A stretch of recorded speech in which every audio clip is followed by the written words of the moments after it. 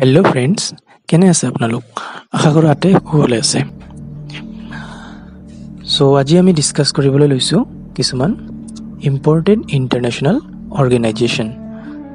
প্ৰথমটো অৰ্গেনাইজেশ্যন হ'ল NATO, NATO, NATO, যাৰ হেডকোৱাৰ্টাৰ হ'ল ব্ৰুচেলছ, বেলজিয়াম, আৰু ফাউণ্ডেড অন 1949, আৰু নাটোৰ হেড হ'ল জেন্স ষ্টলটেনবাৰ্গ।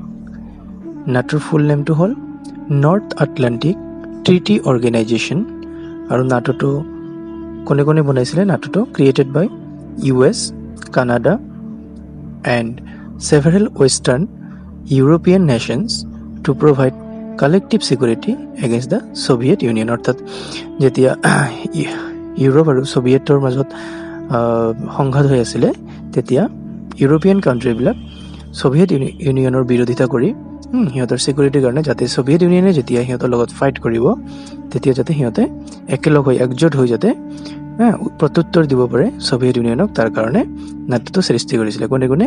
US, কানাডা আৰু বিভিন্ন ৱেষ্টাৰ্ণ অৰ্থাৎ পশ্চিমীয় ইউৰোপিয়ান দেশসকলে। ঠিক আছে। আৰু নাটোৰ মেম্বাৰ ষ্টেট হ'ল 30। ইয়াৰ পিছত দ্বিতীয়টো অৰ্গেনাইজেশ্যন হ'ল FATF। ইয়াৰ ফুল নেমটো হ'ল ফাইনেন্সিয়েল একশ্যন টাস্ক ফ'ৰ্চ, আৰু এইটো founded on 1989। Year headquarter Paris, France, আৰু FATFৰ হেড হ'ল টি ৰাজা কুমাৰ। ই ছিংগাপুৰৰ হয়, মনত ৰাখিব। টি ৰাজা কুমাৰ নামটো শুনিলে ইণ্ডিয়াৰ নিচিনা লাগে, যদিও ই আচলতে ছিংগাপুৰৰ বাসিন্দা। আৰু FATFৰ মেম্বাৰ কাণ্ট্ৰি হ'ল 39।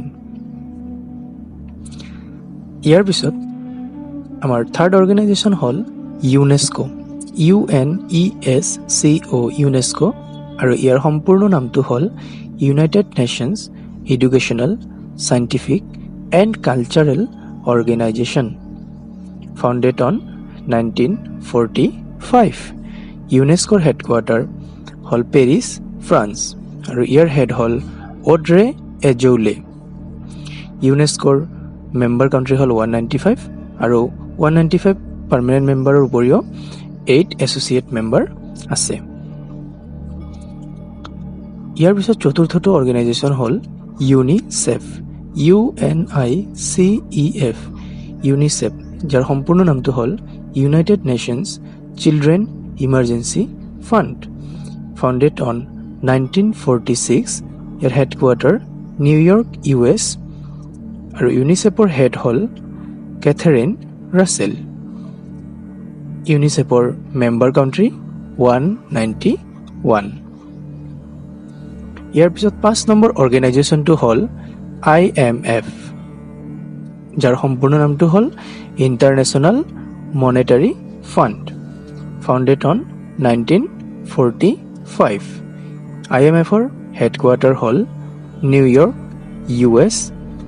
IMFৰ হেড চি জৰ্জিভা, আৰু IMFত first female deputy managing director হ'ল গীতা গোপীনাথ। আকৌ কৈ দিছোঁ, first female deputy managing director of IMF হ'ল গীতা গোপীনাথ। IMFৰ member country 190। ইয়াৰ পিছত 6 নম্বৰ অৰ্গেনাইজেশ্যনটো হ'ল WTO, যাৰ সম্পূৰ্ণ নামটো হ'ল ৱৰ্ল্ড ট্ৰেড অৰ্গেনাইজেশ্যন, আৰু WTO ফাউণ্ডেড অন 1995। WTOৰ হেডকোৱাৰ্টাৰ হ'ল জেনেভা, ছুইজাৰলেণ্ড। WTOৰ হেড নগজি অকঞ্জো ইৱেলা।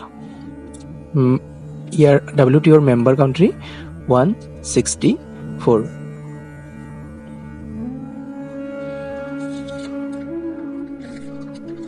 ইয়াৰ পিছত আমি আহিছোঁ 7 নম্বৰৰ অৰ্গেনাইজেশ্যন, যিটো হ'ল WHO। কৰোণা ভাইৰাছৰ সময়ত এই অৰ্গেনাইজেশ্যনটো বহুত চৰ্চাত আছিলে, গতিকে এইটো আমাৰ পৰীক্ষাৰ কাৰণে ভেৰি ভেৰি ইম্পৰ্টেণ্ট। ঠিক আছে। WHO, ইয়াৰ সম্পূৰ্ণ নামটো হ'ল world health organisation, founded on 1948 68. WHO headquarter Geneva সুইজাৰল্যান্ড.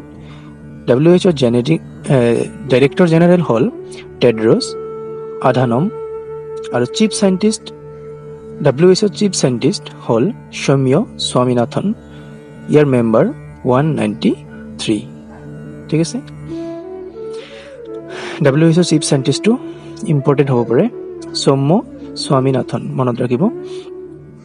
ইয়াৰ পিছত 8 নম্বৰ অৰ্গেনাইজেশ্যনটো হ'ল আমাৰ ADB, অৰ্থাৎ সম্পূৰ্ণ নাম Asian development bank, founded on 1966. Asian development বেংকটো আমাৰ কাৰণে ইম্পৰ্টেণ্ট, কিয়নো এই এছিয়ান ডেভেলপমেণ্ট বেংকৰ পৰা ভাৰতক বা ভাৰতৰ বিভিন্ন ৰাজ্যক লোন দি থাকে আৰু ইদানিং আমাৰ অসমতো দিছে. গতিকে অসমৰ পৰীক্ষাৰ কাৰণে ADBটো ইম্পৰ্টেণ্ট হ'ব পাৰে. ঠিক আছে. Asian development bank founded on 1966 আৰু ইয়াৰ হেডকোৱাৰ্টাৰ ADBৰ হেডকোৱাৰ্টাৰ হ'ল কি মনিলা, ফিলিপাইনছ. ADBৰ প্ৰেছিডেণ্ট মাছাটছুগু আছাকাৱা, জাপানৰ মানুহ হয়. ADBৰ ভাইচ প্ৰেছিডেণ্ট অশোক লাভাছা, যি ইণ্ডিয়াৰ মানুহ হয়. আৰু ADBৰ মেম্বাৰ হ'ল 68 কাণ্ট্ৰি. তেনেহ'লে বন্ধুসকল, আজিলৈ এই 8টা অৰ্গেনাইজেশ্যনে দেখা হ'ল. ঠিক আছে. এই 8টাই আপোনালোকে ভালদৰে মনত ৰাখিবলৈ চেষ্টা কৰক. পাৰিলে নিজৰ নোটছ বনাওক বা মোৰ ভিডিঅ'খিনিৰ পৰা স্ক্ৰীনশ্বটো ল'ব পাৰে. ঠিক আছে. কিন্তু মই নোটছ বনোৱাটোকে বেছি প্ৰিফাৰ কৰিম. আৰু অথবা ভিডিঅ'টো বাৰে বাৰে যদি শুনি থাকে, হেডফোন লগাই বাৰে বাৰে শুনি থাকিলেও আপোনালোকৰ নামবোৰ মনত থাকি যাব. মুখস্থ নহ'লেও মনত থাকি যাব. পৰীক্ষাত যিহেতু মাল্টিপল চইচ কুৱেশ্যনহে আহিব, গতিকে তেতিয়া অপশ্যনবোৰ দেখিলে আপোনালোকৰ অট'মেটিক শুদ্ধ উত্তৰটোত মাৰ্ক কৰিব পাৰিব. ঠিক আছে. তেনেহ'লে ভালদৰে পঢ়ি থাকা আৰু 2022 এটা আপোনালোকে জব লওক, আপোনাৰ মা দেউতাক গিফ্ট দিয়ক জব লৈ. ঠিক আছে. আৰু মোৰ ভিডিঅ'বোৰ যদি ভাল লাগে তেনেহ'লে লাইক কৰিব, লগৰ বন্ধু বান্ধৱী বা চিনাকি মানুহৰ লগত শ্বেয়াৰ কৰিব যোনে জবৰ কাৰণে প্ৰিপেয়াৰ কৰি আছে, আৰু মোৰ চেনেলটো ছাবস্ক্ৰাইব কৰিব. Thank U.